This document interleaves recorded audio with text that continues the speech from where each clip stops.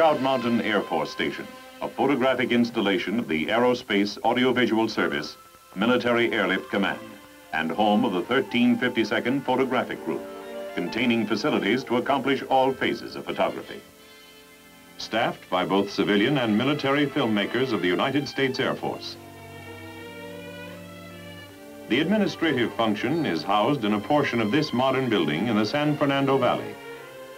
A 15-minute courier drive from the main gate. The organization's mission: photographic documentation of Air Force activities, the production of scientific films, technical films, training films, informational motion pictures, for the Atomic Energy Commission, for joint Army and Air Force exercises, for civil defense, for the Air Force, as well as other government agencies. Films requiring animation may get their start in this division. The artist inking this cell is only one of an experienced team with special skills in all phases of technical animation.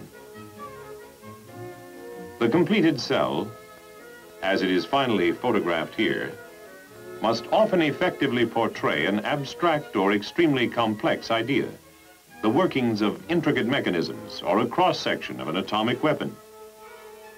The camera division is completely equipped for both stage and location photography. In just a moment, we'll see some clips from documentary coverage and the many productions that have passed through this laboratory. Laboratory operations require a high degree of skill and scientific control to process the many types of film handled here and exposed by not only our production unit, but others dispersed around the world.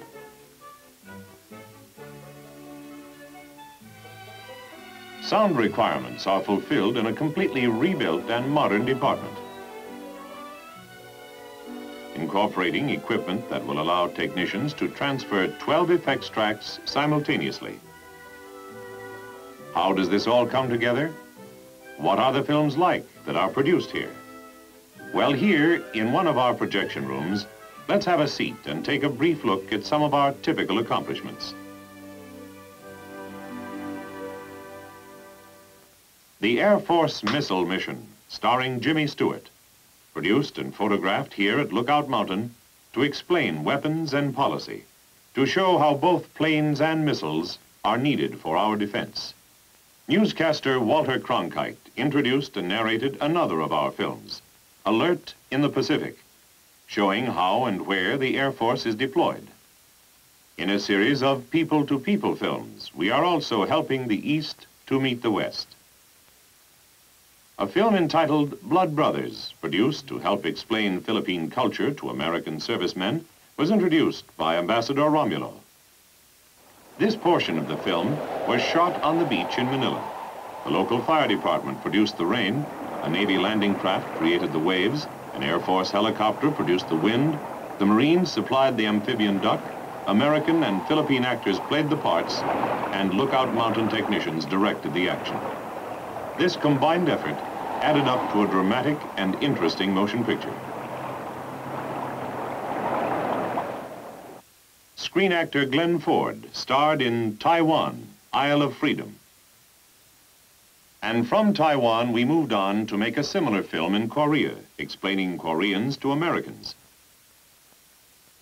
Our technicians worked on stages in Korea, recording customs, some of them old and strange, some of them more familiar and shared with the people of other lands.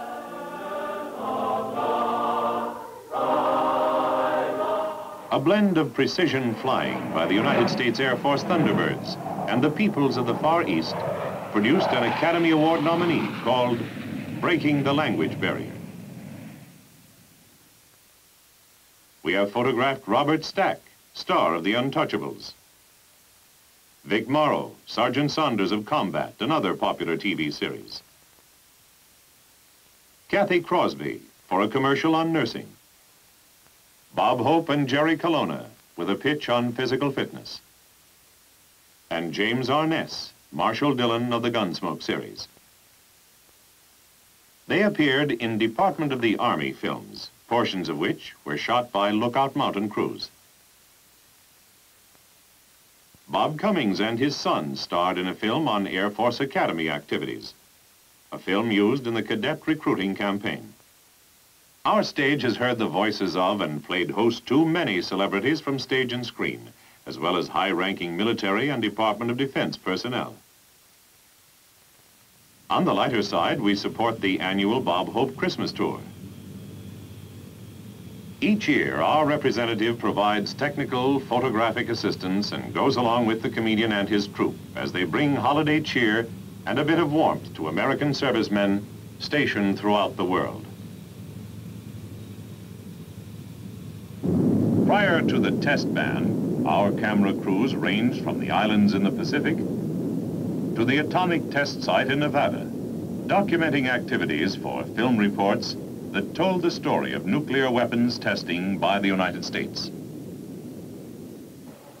During joint exercises like Desert Strike and Polar Siege, photographic personnel are deployed and work closely with units in the field to obtain documentary and record photography.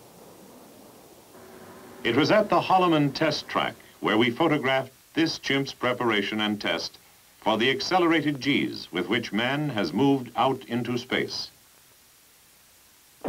Using a special mount developed at Lookout Mountain, we recorded his high-speed run on this test sled. And we photographed this rocket launch at a slant range of 100,000 feet over the Pacific Island testing range. We also recorded the zero launch of an F-100 from its trailer bed. At times, cameras are run at high speed to record spectacular events like this napalm attack on a simulated Cuban Missile Guidance Control van. The result? Slow motion photography for operational analysis personnel of the Tactical Air Command. Here it is at normal speed.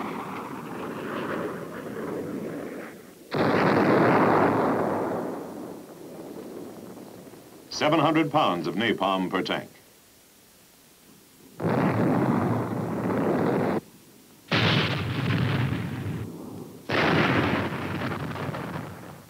For communications, as well as surveillance and operation of remote cameras, to obtain the spectacular film you have just viewed, we have developed a video and VHF radio system.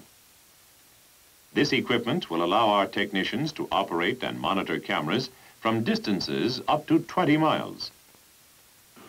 To show that supersonic jets can shoot down slow-flying aircraft, we designed and built a wing pod to house the cameras mounted on an F-100 trailing this Thunder Chief,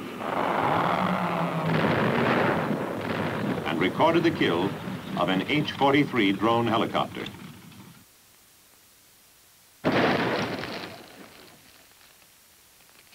The difficulties in obtaining this type of air-to-air footage led to the development of a more sophisticated camera housing, adaptable to several supersonic aircraft, allowing our technicians to use a variety of cameras without additional modifications to the aircraft or camera pod. Here is a sample of the type of footage being obtained. Like all good cameramen, ours do almost anything and go anywhere to get the shots they need. Our cameramen are also qualified aerial photographers, for they must often take to the air itself, flying high in planes like this F-101 interceptor. Documenting significant Air Force events like this drop of the X-15 from its mother plane, or the flight of this U-2. The Thunderbirds, F-102s, F-104s, F-105s, F-106s, F-4Cs, F-101s. We have them all on film. Highly skilled still photographers are also assigned here operating a complete lab facility and producing transparencies like these, and color prints like these.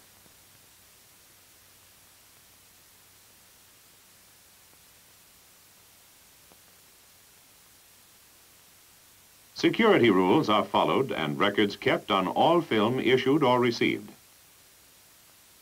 For stored in this vault are thousands of cans of irreplaceable and classified film. Millions of feet documenting the atomic energy program as well as Air Force footage, currently being produced at Lookout Mountain. Small wonder, nothing is left to chance. The doors are often firmly locked, guarding those men and women who, like these negative cutters, must handle this film in their daily work.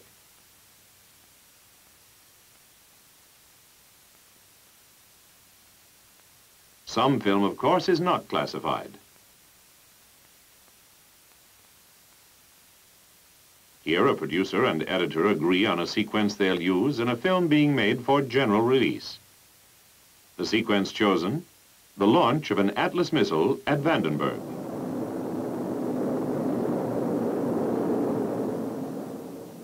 There, at Vandenberg Air Force Base, we have a second photographic unit at work, the 1369th Photographic Squadron.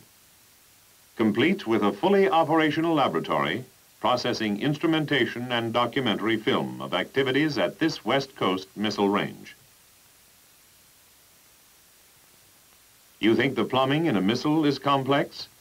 Here, for example, is the recirculating system serving all developing machines in the film laboratory, an array of tanks and valves not usually associated with the job of making films.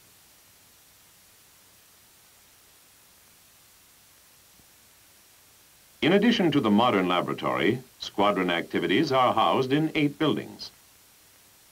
This one houses the documentary photo department. Here's a typical camera crew at work shooting scenes of an Atlas. Here's another. The footage they get may also be used in training films. The instrumentation photo section is charged with the installation and operation of all tracking and remote camera equipment at Vandenberg. Operational requirements call for camera coverage from all angles. This striped box, mounted high on the Thor launcher, contains a high-speed camera set to record LOX line separation. This one will be set to get engine start. This 16mm Mitchell will get liftoff.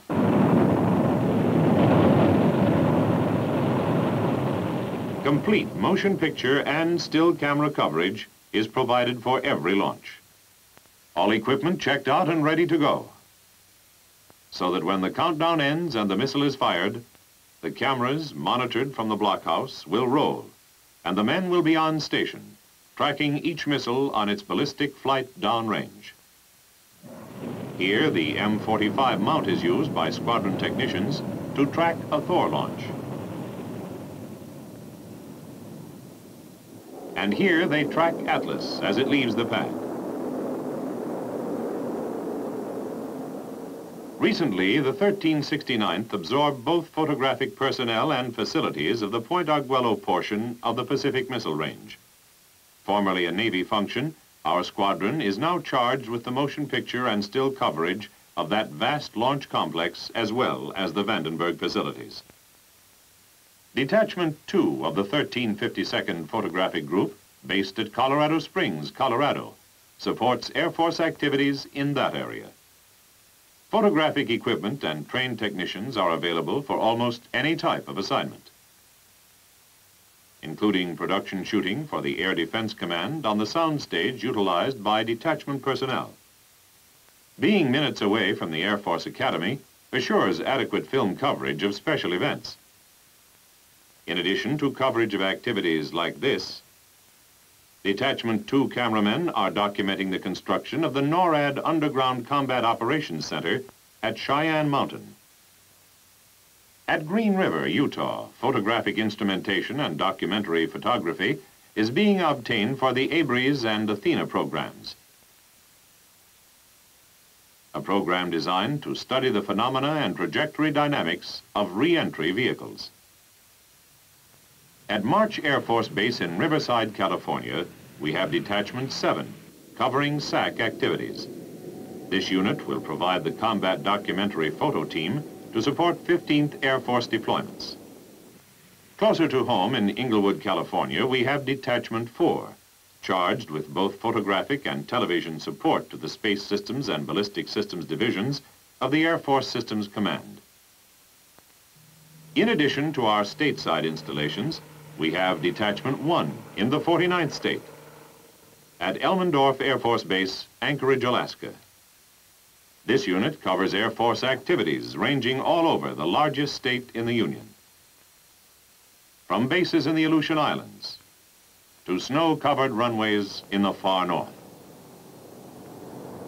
Our crews get scenes like this one, a C-123 taking off from Utopia, an airstrip built on the side of a mountain with a 32-degree downhill runway.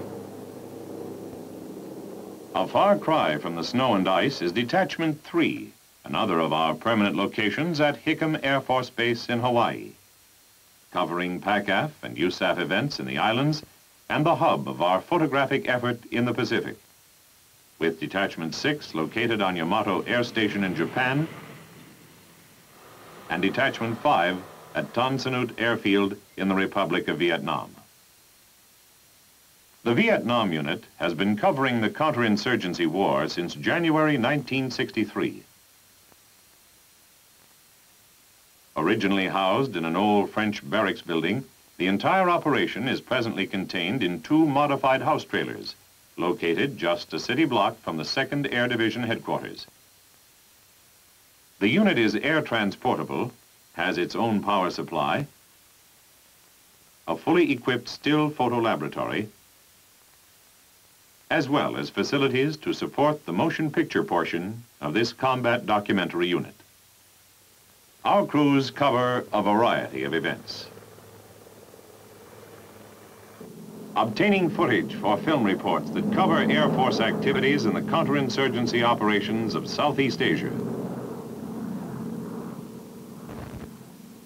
where filming is a battle with the elements as well as the Viet Cong rebels.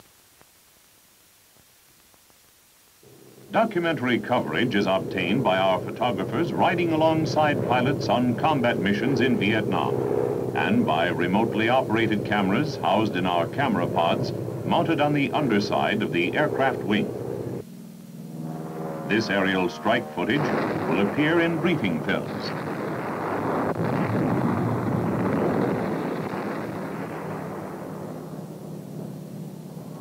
The eruption of Kilauea volcano in Hawaii supplied some spectacular footage. Things may get real hot at times, but our cameramen get the picture. Have you ever seen a river of molten lava or the catch of an Agena capsule high above the Pacific Ocean? Cameramen of the 1352nd have recorded these events on film. For no matter where or when a United States Air Force event takes place, whether it be the plains of our own Midwestern states or the Himalayan mountains of Asia, 1352nd personnel will be there to get it all on film. Putting this all together, it adds up to 7 detachments, a squadron, and a group headquarters at Lookout Mountain Air Force Station, with camera crews covering over 98 million square miles, half of the world.